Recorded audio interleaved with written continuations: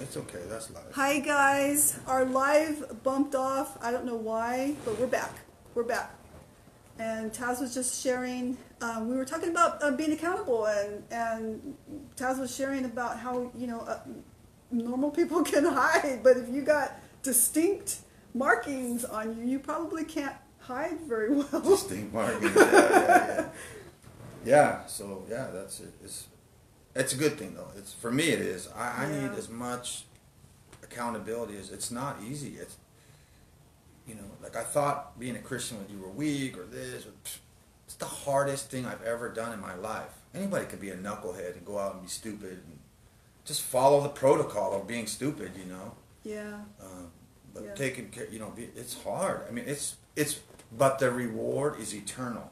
Exactly. It's an eternal reward. Nothing in this world gives you eternal reward. Nothing. Yeah. And once you figure that out, then it makes it like, and then God guides you through, the Holy Spirit, He guides you through life, Yeah. Am I perfect? No. Does God want me to be perfect? No. Right. But that, that's what we do. One day at a time. We do this, we do that, we do anything to glorify God, Yeah. We all have issues. That's not going to go away. Yeah. We're all trying to live this human life. Right. And we don't know what's around the corner. There's surprises. There's hiccups. There's all kinds of things that happen around the corner. But we also know that there's a supernatural. Also, there's a supernatural that one. world out there, and when you are making an impact in this world, probably as big as an impact as any pastor or you would make, there's assaults as well. That's not. Yeah, I'm just trying to make my little niche, like my little whatever God put in front of my, like whatever He's allowing me to do, like that's what I'm gonna do. And then this year, my dedication to myself is to do more of what God has, just stay in His path, but like branch it out, like this, other things, like whatever I can do. Yeah.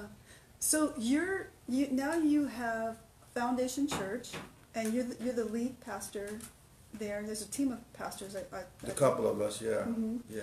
And what is the vision for Foundation Church? You wanna? Is there That's a good question. Are you guys just kind of wanting to? I know, of course, you're wanting to win souls. That would be probably the first priority. Yeah.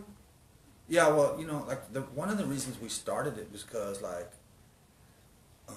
so as I'm going into the rock and like I'm inviting my friends who are not saved, so they're coming drunk, they're coming on drugs, they're screaming, they're F-bombing, they're like, probably all the stuff that I did. Well, I didn't do drugs and all that, but they're coming in messed up, they're falling asleep, one guy was drunk, another guy was doing heroin in the parking lot, came in and felt just but that's the last stop for people. And so I would see like certain people, it's not the rock's fault, but I would see certain people like frowning on them, like, oh, my tattoo guys, well, you must be with these guys. So we had our little niche, so like some of the usher greeters were like, oh, weirdos. And, well, weirdos, this is our last, it's either death or prison, like insanity or homelessness. Yeah. And the church is a place for sick people to go. Yeah. And so when you get healthier, you cannot look over and be like, oh, because then you're forgetting how you were. So they kind of branched off to do a midweek service. Yeah. To like accept everybody. Yeah. And even if you were a little bit tilted off, like a little, you might have a teardrop or tattoos, your face, or just your whatever, your background, and maybe just a smaller venue, Yeah, that's good. Yeah, that's good. So, but yeah, the main purpose of every church is to win souls and disciple and mount and reach people. Yeah. Do you see yourself like branching out into maybe sending out people? Hopefully that's what our church is doing, hopefully that's what we're doing. But it's hard, like it's not easy. Like you have to pray for your pastors, I'm telling you. Yeah. It's hard. Like even for, the stuff that you do, like setting up and coming here and waiting and the videos, and it's not easy. And it's probably easier for people to just go, you know what, I don't need to, I'll stay home. I don't watch the football game. Yeah. And I would say, a large portion of the church is that they attend once in a while, and they go home. I'm not that guy, you know. Like if I'm doing it, I'm all out. Like you want to be like, out. let's you go. Could tell. I mean it shows Yeah. that you're an all-out guy. I try to be. I'm not. You know. I mean, I want. Yeah. You make a decision, and this is what you are. We want tattoos. Let's do it. Yeah. Yeah. And this is what I see. And I've been ministering for a very long time. You know, I was in England for 14 years as a senior pastor of a church, and then, you know, before that, all the years of ministry that I did before that. But in doing that, what happens is that, see, I'm way over there in England, and yes, I was a part of, you know, ministering to some of the mafia members, the Cray twin gangs. You guys, if you're from London, I know Cray twins. The East End, and some of these guys were getting out of prison. It's been a real long time, and so it was about 1996, and they were now coming out of prison. Some of these guys, and they're now older, like in their 70s and stuff like that, right? Yeah. They're now reformed. Looking for churches, and some were going to, I think, Assemblies of God and stuff like that. I hope they are. We met some of them, and boy, the stories that they were telling, and some of the wives were telling were crazy. It's no joke. But I had been now saved for a long time, and I was now out of touch with all the roughness, and I grew up in all the roughness. I'm telling you, I grew up. My dad was a biker, and it was not. He was not a Christian biker. He was a biker, like, you know, the Hells Angels. He wasn't a Hells Angel, though. Yeah, verify that. He was not. There were no problems. No. So we, you know, I had lost touch. When you get saved for some time, you kind of lose touch with all of that, you know. Yeah. So I don't ever want to, like, put myself in, like, we only deal with the misfits. I deal with anybody. Attorney, lawyer, doctor, millionaire, billionaire, trillionaire, homeless guy. We have, like, all kinds come into our church. Yeah. Cops, whatever. Yeah. The church is for everybody. Yes. And what we do, we've been doing, and I said a sermon last week about my race, my economic status, my tattooed people only, AA people only, recovery people only. Yeah. I mean, you can relate, but the real church is open to all. Everybody. It should be, and the mixture kind of flows together. Yeah. And it blends, you know. That's the only place that we can get together with such differences is the church. Yes. Or, you know, maybe a football game, but you're only getting 60,000. Yeah. You know. So what that says about you is that you've been through a whole lot of healing in what you believe and what you think and what you do today, because if the way that you interact with lawyers and doctors or whoever, you know, all of that, and I know that you do. And then with, you know, people coming in from AA, and, you know, they're coming off drugs. Yeah, you got to be a Christian. You have to be, and in ministry, you got to be versatile. You got to be at Walmart and talk. You got to be able to this traffic light, 7-Eleven. Hey, boom, boom. You got to be, you know. And if you stumble, and you're missing opportunities. Yeah. The Bible tells us to seek opportunities to witness, seek opportunities to do good. Yeah, seek opportunities. And when I was a seeker, I was seeking all the wrong things. Seeking girls, seeking drugs, and drinking, you know, all the stuff that the world tries to tell you to get at. Yeah. You know. And matter of fact, I had a girl at our church tell me, she said that, I won't say her name, but she said that, something about that life that I just feel like I'm missing out. I'm like, I can assure you, you're not missing out on anything. It's a dangling carrot, but once you bite it, you go off a cliff. You know. I mean, I get it. It's enticing. It's nightlife. It's party. It's flashy. You know. But it's all a facade. Yeah. And I bit into the facade. Yeah. I know. Halfway. You don't know that I know. But I know. We know. Let's say we know. I met people. No, like I met people that knew you before you were saved. Oh my God! All right, we're gonna cut the tape. And they said it was a girl. She came to my Bible study, and she's like, I go, we're gonna go to the Foundation Church. All right, that's a wrap. No, I'm not gonna say anything bad, but I wouldn't put you on the spot like that. But no, she says, say the name again. Who's the pastor? I go, Jeffery, TAZ, Tanzella. She goes, She goes, no. I'm like, yeah, why? She goes, oh my God, I can't tell you. I go, I'm scared. She's like, oh, statute of limitations. She's like, I'm not going to go. And I go, no, why? And she goes, oh no. She goes, he's, you sure he's saved? I said, yeah, I think so. He's a pastor now. I should carry like a badge, like a Christian badge. Nah, I'm good to go. No, but then she was like, oh my gosh, that's really good. And then she was like, if he's saved, that's a miracle. Like that's a good thing to hear. Yeah, so she was really like stressing the fact you don't understand. This is a God. That's a. When I hear that you can tell me all that, and then if you end with that, I'll gladly accept it. I can't deny that whatever. Yeah, I mean, we all have a past. None of us can. We all have a past. You know, but to end it like that. And matter of fact, the people that we're bringing in, you that guy's going with you, or I'll put him on Facebook picture. So and so's going to church. Of course. Yeah. Of course. Yeah. You know, and so it's a real deal. You know, and the devil's doing a lot. Nobody likes to get punked. You know, it's a street thing. Don't get punked. Mm-hmm. You're getting punked by the devil. Mm-hmm. You're falling around like a Pied Piper. Oh, you know. Yeah.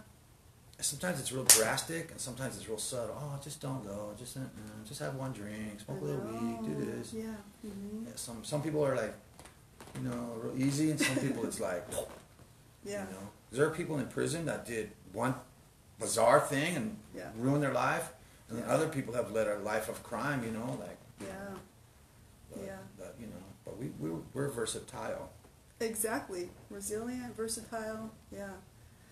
So here's another thing that I was wanting to talk to you about as well is, you know, we've talked about some of your celebrity status stuff. We talked about your football days. You know, we talked a little bit about that stuff, and we talked about some of your church, you know, things, and you have children as well. I got a daughter. She's in L.A. and then she's going to be a physician's assistant. And then my son lives with me, and the girlfriend, and my granddaughter. She's like 16 months, but baby Elle, she's beautiful. Yeah, I met her. Yeah. So, and I have another brother, two brothers here, one brother in Florida, and my mom is in New York. Okay. So but I grew up like my family, like we were like, you know, we were dysfunctional, but we were like, we made it happen, you know, like 4 boys, my mom and my dad, you know, middle class. As jacked up as we were, we made it happen, and we were at the end of the day, we were family. Yeah. We were kind of creaster, raised Catholic, you know. When you go to Catholic church, you get pinched and smacked. Sit down, shut up. Yep, I know. But, you know, that's where the background in that. Wow, that's a lot. There's, you know, But as much as I tell you, I meet people in my stories like a scrub. Like, I can't. I mean, it's like, you know what I mean. They're like, I'm like, you know, I get overwhelmed. You know, like it's like, how are you even like waking up in the morning? Like, it's so hard. It must be, you know. Yeah, I know. But God is good like that. Always. You know, we can't. A lot of it we can't comprehend. We can't comprehend how we can be forgiven. Yeah. You know, especially some that have really caused a lot of damage. But you know. And for the record, women are tougher than men. Men are stronger, like you know. But women, just seeing my mom and just dealing with the women in the church. They say they're going to be there. They show up. They do they're always helping. They're all, you know, like. They're the core, like, of the church, you know. Yeah. Men are supposed to be spiritual leaders. Men are supposed to worship with their hands up, like. But you know, it's a dysfunctional world, and so men are being softened. Yeah. Women are like being more, you know. It's the whole thing is just getting twisted, and we don't even know, like a man, you know, like, am I a man? Like that's the culture that where it's twisting everything around. Yeah. And I keep hearing people say, "Oh, things are going to get better." No, it's not going to get better. It's going to get way worse. Until the return of Jesus, things are going to get way worse. What you see on the news in 2 months, mind-blowing. I heard something on the news. This woman was in a coma. Some guy raped her, and she had But we also live in a society that abortion is legal. Like it goes on and on, but the crimes are just, you know, my day of bad crime was a bank robber. I was like, oh, bank robber. Now it's just bizarre. Yeah, I know. I'm actually normal in this world. Yeah, I know, really, you know. I'm telling you, you know, people trip on me until they know me. And they're, oh yeah, you know. Yeah. I'm just like everybody. Do everything just like you. I just got a weird paint job. Well, we're glad that you're you know, you're saved now. Yeah. We're glad. And so you got Foundation Church, and you have somebody coming to visit your church. Oh man. And I hate that I have to miss it. I'm so disappointed. I'm thinking God's going to work in your life to rearrange it. I don't know. But yeah, we got Chris Cyborg coming. UFC. Now, it's confusing. She held the title, so she technically is the champ or was the champ at one time. Currently, right now, she's not the current champ, but she was the champ. So to me, she's the champ. And not only that, she's handling this loss very well. And she's coming to our church this Thursday, the 17th, from 6 to 8. She's going to give her testimony, and it's about overcoming and life outside the ring, and life goes on. And you know, in 10 years, she's not even going to be fighting, or maybe 5 years. She might even quit today. Yeah. But she has a relationship with God, and she has an eternal reward, which is way better than any title this world can give you. You can take that to the bank, whatever you're watching. Yeah. I know. I'm hearing stories of, you know, when people are all in and they're all focused on you know, what they do, the championship, and you know, being a fighter, or you know, being an NFL player, or those types of things. But when it's all done, who are you? Yeah. You know, what happens after the game? Yeah. So two people I met today. One, I was with a guy right now. Tell me about. I didn't want to tell the camera this, that he was talking about his cancer and what was important to him, his family. And then I went to FanMart, and the owner there, I found out, who I know, you know, casually going in there for 20 years, he had a heart attack. And his daughter told me it was from stress from the church, like the problems of this. And like I'm hearing all these things, and God keeps telling me, family, priorities, God, this, that. Yeah. So I'm in, like I told you earlier, I'm in a reordering, like, okay, hold on a second. If I can come here and do this, I gotta spend time with God, and then my family, you know, like my people, and make sure that, and before I go to New Zealand and minister, before I go to whatever, or, you know, do my church, and so that's what I've been hearing, you know. Yeah. Are you ministering to your family? You know, my son's mom is just on a good one right now. She's out there in La La Land. And I have to pray, you know. You just have to pray, you know. She lost her father to drugs. Now she's on drugs. And it's just getting like, but God is strengthening me. But I also know when to step back and say, okay, I need to recharge the batteries for me, you know. Yeah. Because you don't really know, like, in ministry, you know. You just take on a lie. Oh, yeah, that guy will just... And then people just like want to call you just to... Gloria will take care of it. Yes. Okay, I know. What can I do? Yeah. Like, I'm with you, but I'm getting these calls all day. And the other thing that kind of irks me, I'll get like 50 texts why people aren't coming to church. And some of them are valid. Some of them are very invalid. Yeah. Bowling. My feet hurt. No cable. No gas. I'm hungry. I'm tired. Training. It's not raining. I'm like, I'm here. What? You know? All that's happened to me too. Yeah, like I'm a human. Like I got it. You know, and there are valid reasons why people miss, but you know, like show up. You know. I heard that message, and I was like, you know, it actually kind of made me kind of tear up actually when you were talking about that part, because we don't realize we love what we do so much. We love our God so much. It's not like it's not like a work. It's not like work, you know. It's not like something that's like, oh my God, I gotta go do this, right? It's a part of our life. This is a blessing. For you to invite me, it's a blessing, because I get to talk, and I got my boy here, and we talk, and and hopefully we're reaching people. It's to glorify God. That's what the whole thing is about. Yeah. And so it's not work. You're right. Yeah. But some people can Yeah. put their ministry work or whatever, Yeah. their status above God, like, Yeah. and it's like, Yeah. well, I get the, Yeah. you don't get the glory. He does. Yeah. The one who created, that's the ones who gives it to. And what was making me kind of tear up, and it was making me emotional, was when you were saying that. See, what people don't realize about pastors is that we hear the negativity. That is probably all that comes to us, and very rare, on some certain occasions, do we hear the good testimonies. I wish there was. I'm gonna create it. Get Praise Day.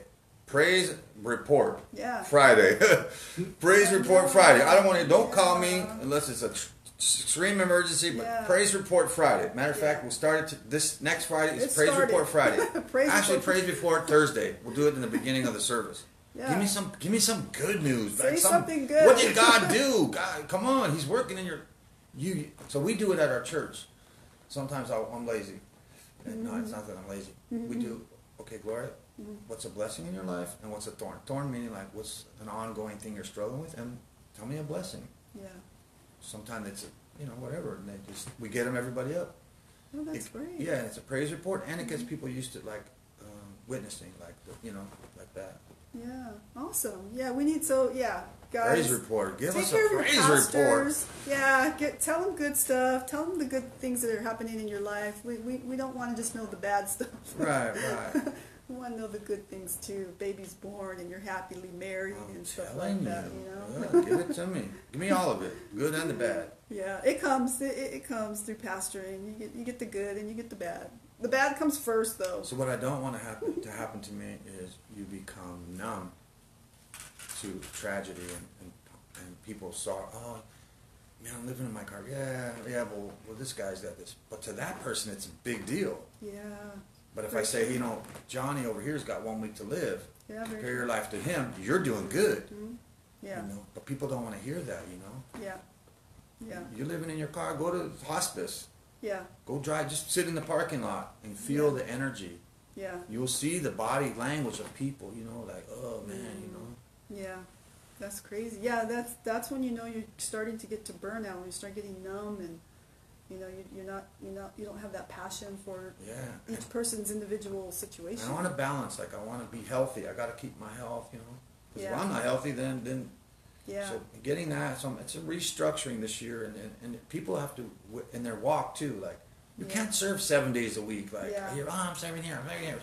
You can't. You have to have a Sabbath, you have to be with your family, you have to have alone time. You do. Few people have just quiet time, complete silence. It's hard for me. You got the TV, you got the phone, you got this, you got the radio, the baby, the cars, my kids got the music. When is there complete silence? Yeah.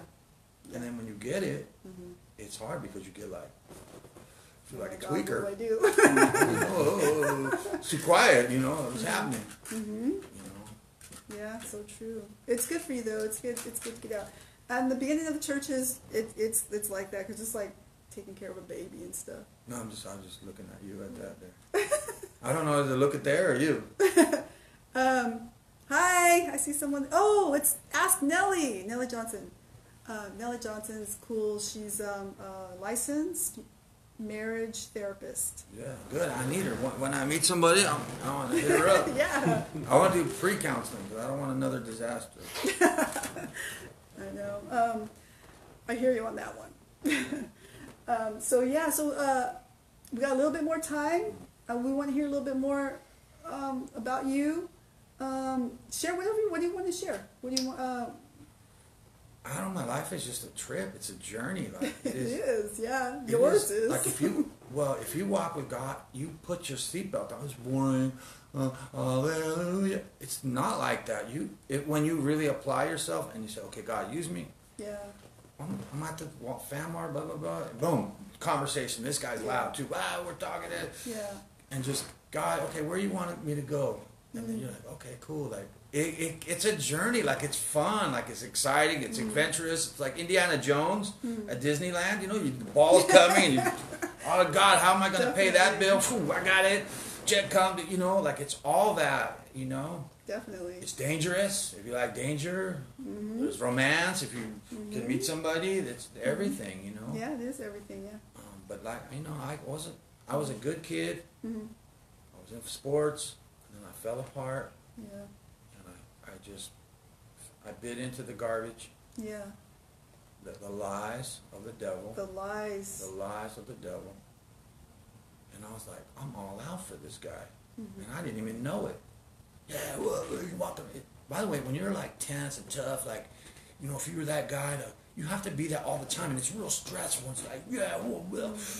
And then eventually you're going to meet another alpha, like, that's nuttier than you, you know, and you're, oh, wait a minute, who has nothing to lose, and, you know, like, I mean, yeah, we're guys, we want to be tough, like, but fast forward your life to 50, 60, 70. You're taking your medicine, you want a meal, and you want a bed to sleep in, and you want to be by your family, you know? Yeah. And that's the reality of, like, could I have told you I would be here with you? But back then, no, you know. I was lost. And so people are savage right now, you know, just out there, like, what, you know, and then you add chemicals to that too, like, yeah, I know. and then they're doing like the weirdest things, you know. But God tells us to pray for them, and it's hard, especially if somebody's hurt you. You have to pray for them, and the thing that helps me with that is the Bible says the amount of forgiveness that you give, I'm going to give you. Right. Whoa, wait a minute. Yeah. I need a lot of forgiving. Yeah. And I get it. Like, there are some really tragic things that happen to people. And it's a process for some. Like, it's not just like, hey, Gloria, I know you, whatever, I forgive you. Some people can do it. You see somebody get murdered, the family, and the family goes, I forgive that person. Yeah. But for others, you know, there's just some really tragic stuff, and it's a progressive thing. God, I want to forgive this person. Help me. This is. Yeah. But they took my son or this, you know. Yeah. Yeah. And it's hard, you know. It's hard, but I don't know. It sounds repetitive, but it's I can't tell you, like, it's like the Holy Spirit filling me, like it's real, like it's in my body, it's flowing through me. As the anger used to flow, the Holy Spirit is telling me, go tell these people, because I might not have another opportunity. So we keep telling everybody. And then the Bible also says, you'll be without, like, excuse. Like, you watched Gloria's show with the weird tattooed guy. You went to church 15 times. You went to the Rock. You went to the Bible study. Like, what's your excuse? Especially in America with phones and apps and this and that. Yeah. Yeah. You cannot hide and say, well, I didn't know.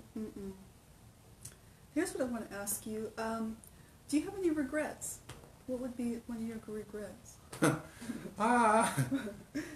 of course. Everybody has Yeah. regrets. Yeah, everybody has regrets, you know. Yeah. But, yeah, there's a lot of really good opportunities. I could have been a football player. I had met some really beautiful women in my life that were, like, you know, like, some of them remarried. I'm like, dang, you know, like, yeah, I'm like, oh yeah, this one's like super wealthy, doing really great. I'm like, oh, no, but you know, yeah, there are regrets. But I think all that stuff got me to where I'm at. Yeah. Would I have done it differently? Would I have deleted some stuff? Of course. The way I treated my parents, myself, you know. And the other thing too is, like, you can't expect people to love others, you know, that they don't love themselves. So first you say God, and God says, I love you. Yeah. I got you. I forgive you. Forgive yourself. Okay, now I'm okay. Yeah. Feeling better. Now I can love on you and forgive you. But somebody that's cold-hearted, how can they forgive you? Yeah. Yeah. How can they love themselves? I want to kill myself. I want this. I want drugs. When you're doing all of that, you're not loving yourself. You're saying, I'm not worthy. So that's what I'm saying, you know. What is, to you, what's loving yourself? Find that God has worth in us. Yeah. We're created in the image of God. What does that mean? Like, He has a purpose for us. Yeah. And when you find your purpose, everyone's looking for, you know that song by U2? I still haven't found what I'm looking for. That's, we were going to play it at our church because The Rock played it, but our guy said no, but it's finding purpose. What are we here for? And then God says, okay, I have a purpose for you. I have a plan. If you follow it, it's going to be nice and smooth, but, you know. Yeah. Taking care of our temple, our body, our health. Your health, just all that stuff. You know, and then what you do jiu-jitsu, right? Well, you know, I do a few things. host. Yeah, I'm 50 years old. I started when I'm 50. Oh my God, I'm a blue belt right now. Shout out to 99 Jiu-Jitsu. Yeah. Eduardo Tellis, Pichalinga, and Paulino, all the instructors there, great guys, and all the 99 guys. And it's helped me. It's helped me health-wise. It's helped me to relax. It's helped me to, defend myself. But that's the purpose for me is for calmness. I sleep well. It's good camaraderie, and I like it a lot. You should try it. It's really good. Yeah. We have women in there too. Yeah. I know. They get down. I'm scared of all the rolling around. I know. It's a little intimidating, but you just kind of like it. And you're walking faith. It's like you start out, you don't know what you're doing. You don't have to put the belt on. You put the jacket on backwards. The gi, you're sweating. You're like, I can't do this. Here I am a year later. Now I'm a blue belt. Oh, wait a minute. White, blue, purple, brown, black. Well, every black belt started as a white belt. True, that's true. So. Good stuff right there. That's good stuff. Good. Throwing out all those good gold nuggets, Taz. Is that like a shout out or gold nugget? What is that? Yeah, that's like good. And to my sponsors, USC Trojans, to my boy Yogi Berto, Foundation Church, Miles McPherson, Tommy Mosley, all the guys that helped me along the way, all the guys that came to prison to teach me about the Bible, all the guys in the county jail who picked me up after I got out, and my mom, my family who stuck by me even though I was Yeah. In Italian we say stunado, stupido, like dummy, like just living the wrong life, Yeah. You know who showed me a lot of love? My mom. Your mom? My dad was like, got ducked. My mom was like, she just kept loving me. That's not what I want for you. And that's what God does. He just kept showing me grace. Yeah. She was angry, but she just kept showing me love. Moms love their sons, that's for sure. Oh my God. She's a soldier. Awesome. She's a soldier. Good. That's good. It's been so great having you. We still got some more time if you want to keep talking. But we got Yogi here in the house. Yeah, Yogi. Yogi's got the questions, got the cue cards. My boy Yogi, he's a good dude. Look for him at Foundation Church. He's a good guy. He's a soldier. Yeah. You single? Are you single, Yogi? I am. It's a weird relationship. I'm still married, but we're separated. We've been separated, so it's like. But I am single. Okay. Yeah. Right. I'm not really looking right now though, because I'm working on my relationship with God first. So. Okay. Like I went to ask Nellie. She's gonna get you on that one because she's like, oh no, if he's still married, he ain't single.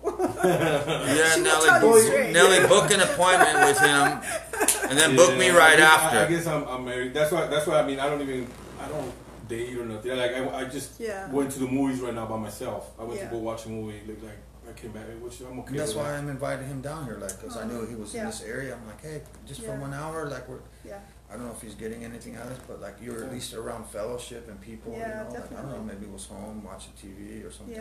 Yeah. This is good. So you guys, I always tell you that I love the before and after conversations and stuff with people, and when we were off camera, Taz was telling me some other stuff that. He was in the hospital visiting people. He was praying with people. A lot of tragedy going on in lives, and with situations in people's lives and stuff. And it's never ending for someone who loves to help people out. Somebody who's walking with Christ.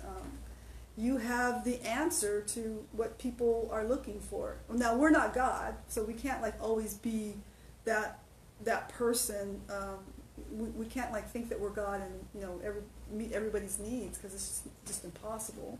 Right. There has to be a set apart time that like you said, we've got to get to our priorities in order, like what you're doing, which is amazing. I also am around zillions of family. I live in Logan Heights, and we own the whole block, and my sister's house is the house to go to, and zillions of nieces and nephews, and it's just and I'm the kind of person that likes to get a little bit of nature and, you know, walk my dog on the beach. I'm about ready to get a wig. I want to get a peluca. We'll get a little tilted brim, toupee, and just kind of off to the side here. No, but it's just, that's one day at a time. That's all. Yeah, one day. And that's what I told the guy tonight that I was talking to about. He's talking about cancer, chemo, and I'm like, brother, like we're all on the same path. You know, like nobody's guaranteed tomorrow. Nobody.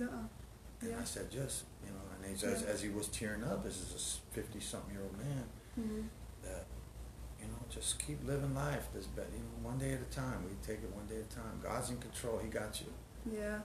You know, let go of it. Just wheel, and you're co-piloting, and all you got to do is say, God, are we good? Yeah, you're good.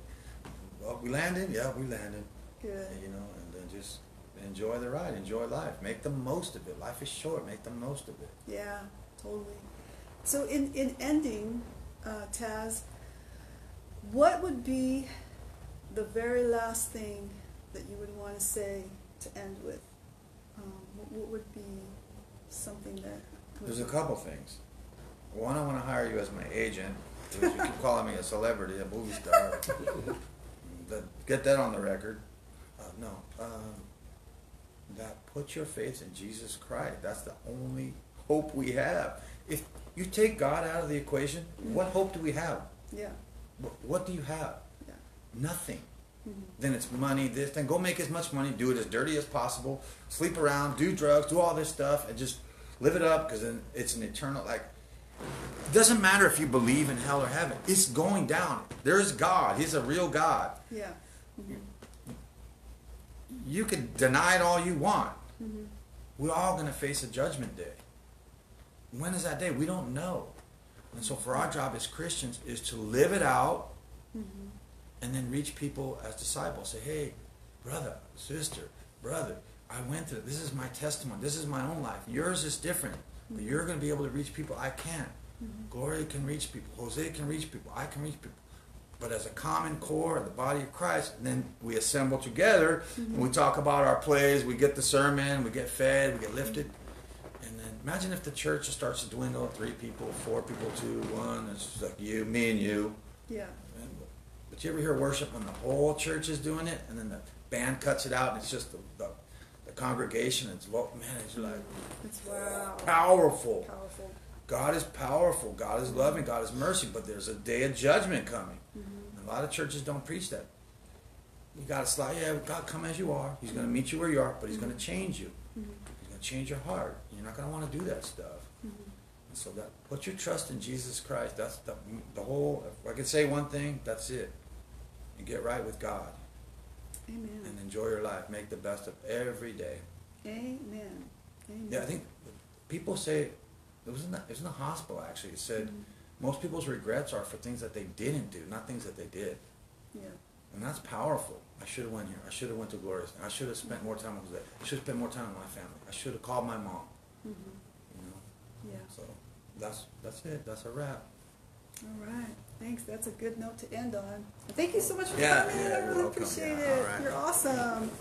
So with that said, you guys, remember, go visit Foundation Church. You got Chris Cyborg is going to go visit the This church. Thursday, January 17th, 6 to 8 p.m., First Presbyterian Church, 320 Date Street. Please show up.